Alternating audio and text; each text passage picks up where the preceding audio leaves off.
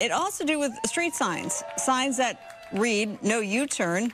It came down today. The signs, in addition to "No cruising" signs, were posted in the 1990s by neighbors who were targeting LGBTQ community members. Come on, man.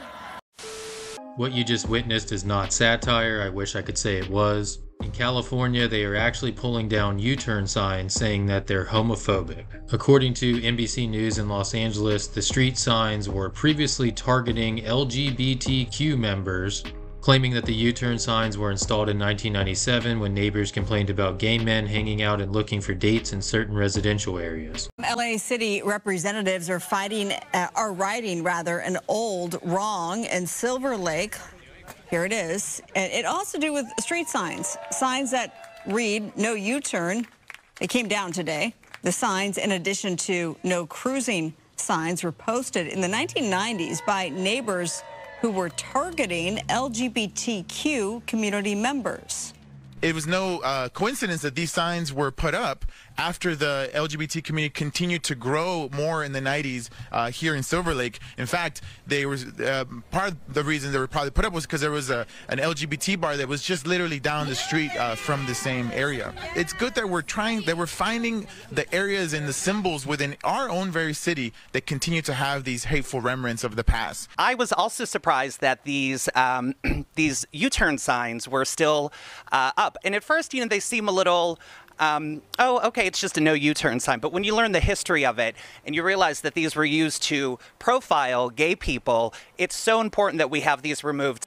The first time I watched this clip, I actually ended up missing the name of this person, but it's too funny not to point out that the name is Maybe a Girl.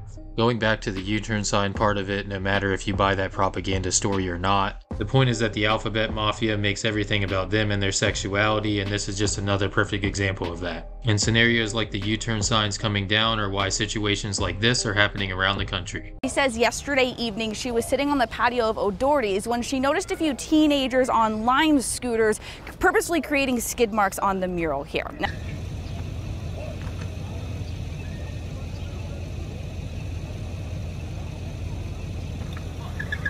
the 4th Avenue and 10th Street intersection is now covered with a rainbow gem, showcasing a piece of art that hopes to bring people together.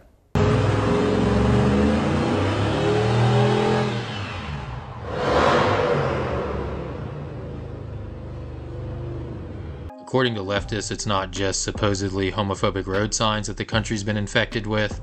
We also have to deal with the very serious issue of road racism. We've got a crisis when it comes to roadway fatalities in America. We lose about 40,000 people every year.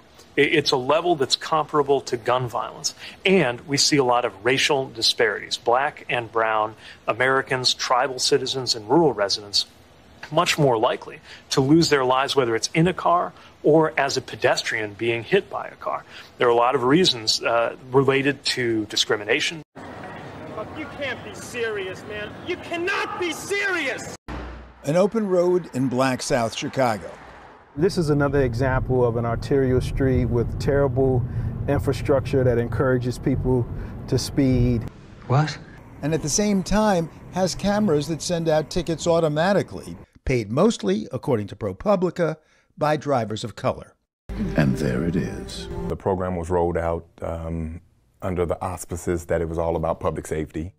City Council member Anthony Beal represents the city's largely black 9th Ward. We've learned that it's not about public safety, that the entire system is about generating revenue. You're an alderman. The city does need money, right? The city does need money, but if we're going to generate revenue, it needs to be off the backs of the entire city of Chicago and not targeted towards the black and brown communities. Stacey Sutton has studied literally millions of tickets given in Chicago from 2016 to 2019.